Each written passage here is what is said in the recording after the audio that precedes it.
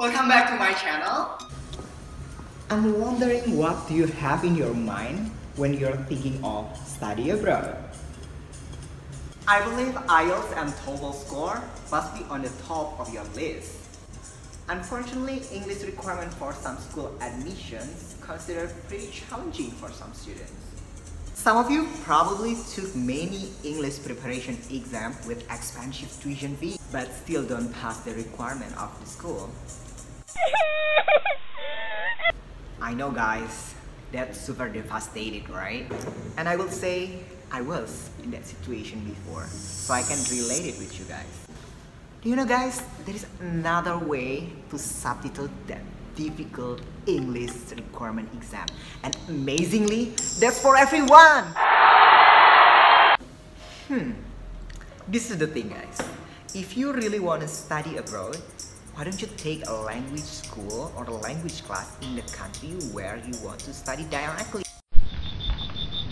Rather than spending money in your country and spending time to and get nothing, then fail for the IELTS and TOEFL score. That's sad! Yo, you can take a language class in certain school like Talk International Language, Education First, Kaplan's, and English Language Center, and use their certificate to apply to the school that you want to enroll.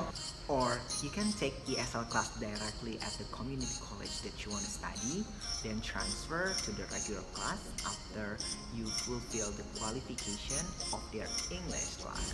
If you're confident with your English proficiency, why don't you try to have an interview with director of your school program and see the result of the interview directly, and possibly discussing about scholarship, because you guys meeting face to face, anything can happen. So guys, study abroad requires full of your dedication in terms of learning and consistency. Keep it up in every challenge, because there is always solution in every difficult problem. Thanks for watching this video, and please click subscribe to support growing this channel. Bye!